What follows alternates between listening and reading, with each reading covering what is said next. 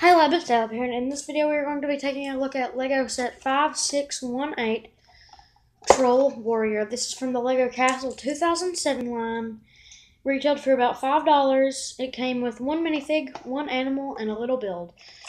This had 19 pieces, and yeah.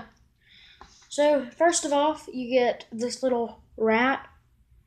As you can see, it's basically the same rat we get in every other LEGO set, almost, except for there's this one different mold, which I don't have, but I would show you, or else I would show you, there's this Troll Warrior. He's got some nice printing on his torso, good head printing, got a scimitar.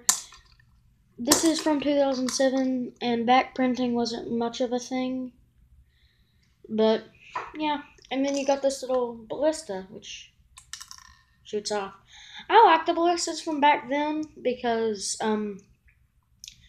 you just flick it to sort of send it off, and it shoots powerful enough to knock over a character, but like it's not like the new Star Wars spring shooters, which if you shoot, you're probably going to get lost. Which I sort of reviewed in my defensive crate set review, and few hours later, I will be uploading another video, which is either going to be the Troll Assault Wagon or the Dwarf's Mine.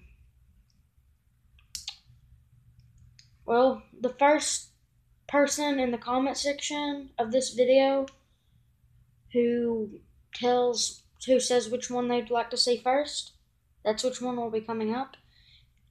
And then the other one will be coming up after that. Tell you what, I'll just do both of them. Because why not? Anyway, hope you enjoyed this video. Bye, guys.